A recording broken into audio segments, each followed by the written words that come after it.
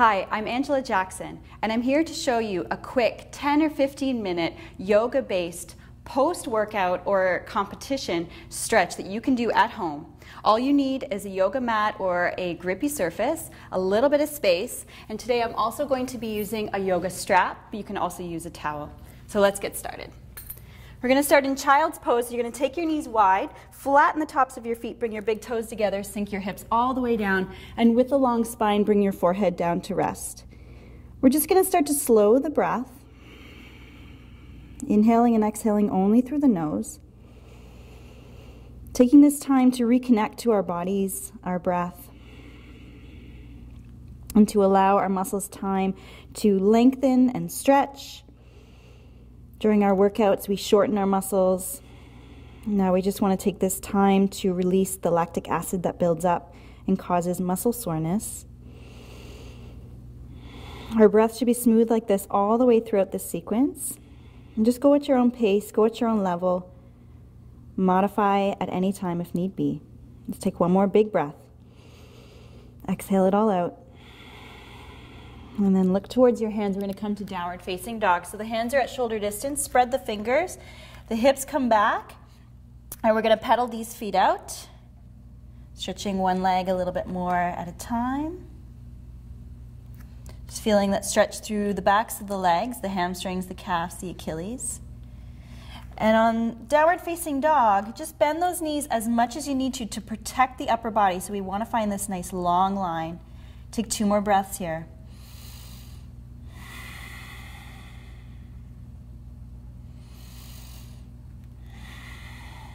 Then on your next inhale breath, let's come forward to plank pose, and then slowly lower all the way down onto our bellies. Press the tops of your feet down, and then with a long spine, rise up to a cobra stretch. So we're stretching the back, stretching the front body. If you need to come down lower, feel free. Just take a couple breaths here, shoulders nice and relaxed.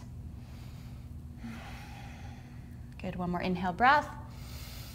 Exhale, lower your chest, and press back to downward facing dog.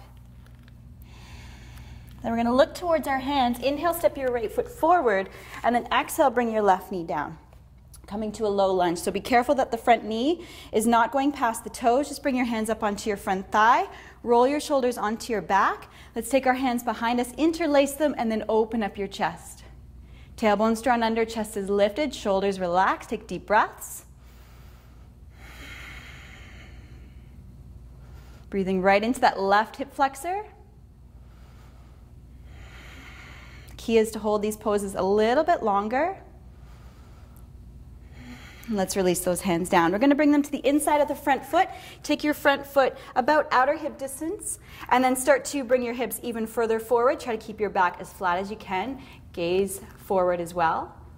And then we're going to allow the front foot to come off the mat. So we're going to press down into the outer edge, pull the big toe back, and let the knee fall open. 2 more breaths.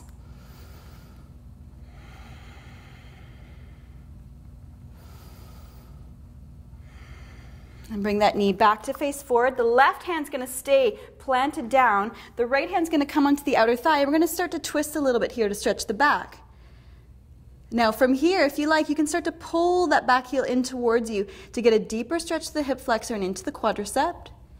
If you want to go a little bit deeper, don't force it, but the right hand might be able to come back and grab that foot and help you to get a deeper stretch. So listen to your body. Might take a little while of working on this sequence before you're able to grab the foot, and that's okay. Take one more inhale breath. Exhale it all out. Release the back foot. Come back to center. We're going to draw the hips back, bring that right foot directly in front of the hip, and we're going to straighten that front leg. Pull the toes back. Try to keep your back nice and flat. If you need to, hands can also come up higher on the hips. Extend your chest forward. Heel presses out. Sit bone reaches back. We're going to stretch those hamstrings a little bit deeper. Now, if at any time you feel like you want to hold a stretch a little bit longer, feel free. 2 more breaths. Good. Last one. And then bring your weight back forward onto that front foot. We're going to bring our hands in front of us, and we're going to pop the left leg to the top of our mat. Feet are directly underneath the sit bones, toes point forward, bend the knees a little bit so you can rest your torso on top of your thighs. Let your head fall and grab onto opposite elbows. So the arms and the head are heavy to lengthen the spine and stretch the upper back. Let the neck relax. Be sure that the pelvis tilts forward. So as deeply as you need to bend the knees, that's fine. Take 2 more breaths.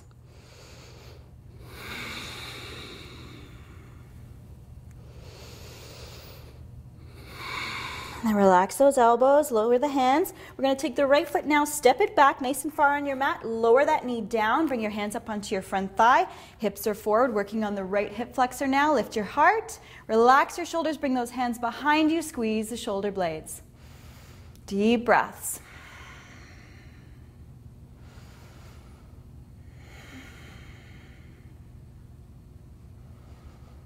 Good, one more inhale breath.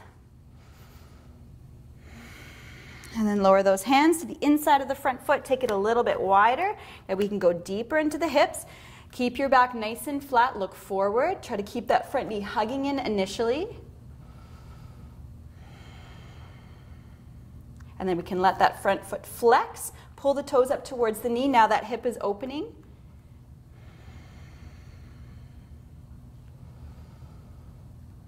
Try to really soften the hips here.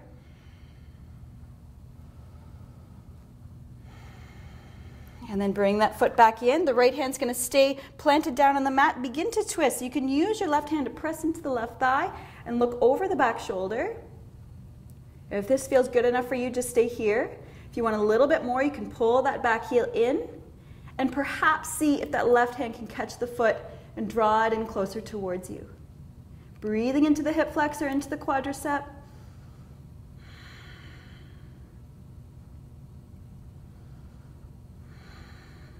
Take one more inhale and exhale. Release the back foot. Bring your hands down. Bring that left foot directly in front of your hip. Walk your hands back. Peel the foot away from the mat. Press your heel out. Sit your hips and lengthen your spine forward. If you need to, hands can come up higher. We want to avoid rounding the spine. And as we hold and breathe, listen to the body. The body might say, I want a little bit more, and then you can go a little bit further into the stretch.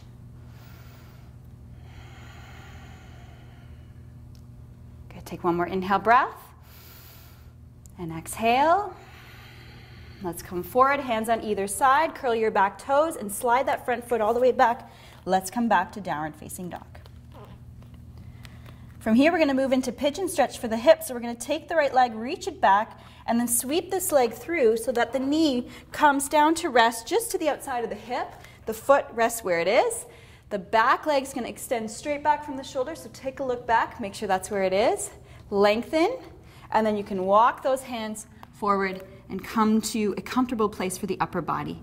Keep the back of the head lifted, nice deep breath. This is a really deep stretch into that outer right hip, into the piriformis. Also addressing the hip flexor on the left side. So we want to use the breath to soften these areas.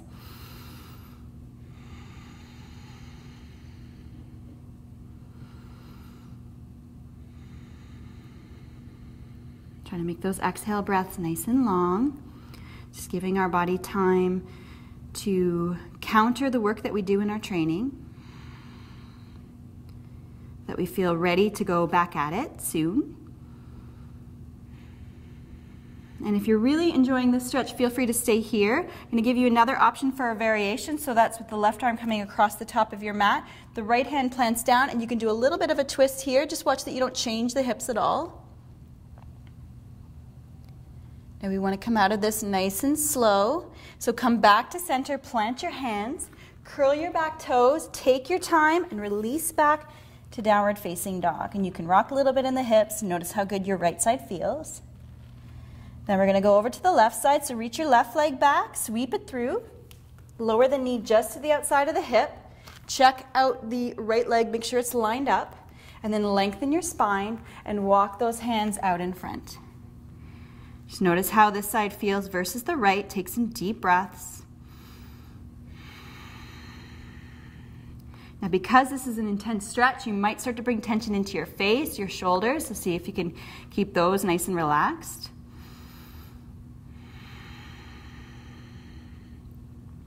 Pigeon stretch in isolation is a great post-workout stretch to do if you just have a little bit of time, maybe holding each side for 1 or 2 minutes.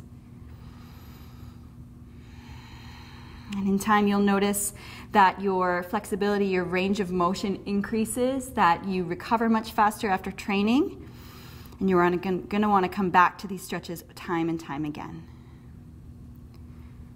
And if you want, you can stay here for a few more breaths, or you can do the variation with the twist. Right arm coming across the mat, left hand comes in front of the knee, looking back over that top shoulder. Really pull the left shoulder onto the back.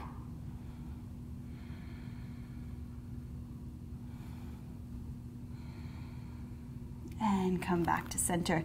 Plant your palms down, curl your back toes, slowly release back to downward facing dog. And you can rock in the hips. Draw those hips back in a nice stretch through the spine. And then we're going to bring our feet just halfway up on our mat with our toes out. We're going to sink our hips down, bring our hands to prayer position, use the elbows on the inner knees. Try to press those heels down. If the heels are lifting, not to worry, eventually they'll reach the mat. Or you can also roll the back of your mat up and bring your heels to rest there. Good, 2 more breaths.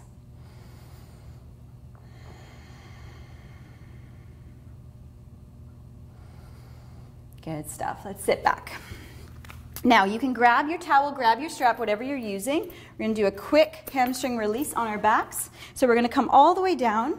We're going to wrap the strap or the towel around the ball of the right foot and then take that leg straight up. Left leg's a little bit active. We're going to hold the strap only in our right hand, lift that heel, try to open up the space behind the knee. It's a great one for getting deep into the hamstrings.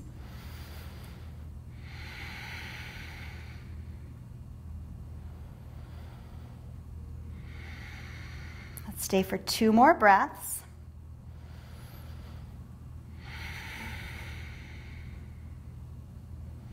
You can always stay for longer if you like.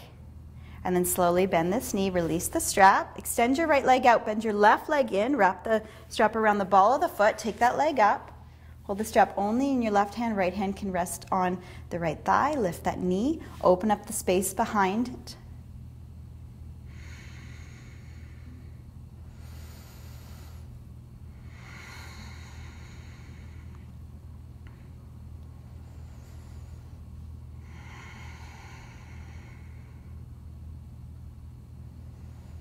Good, 2 more breaths. Maybe go a little bit deeper if you can.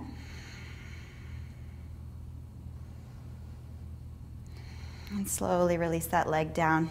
Just extend it out. Notice how the legs feel. You can move your strap or your towel off to the side. And then we're going to finish with legs up the wall, one of my favorite poses.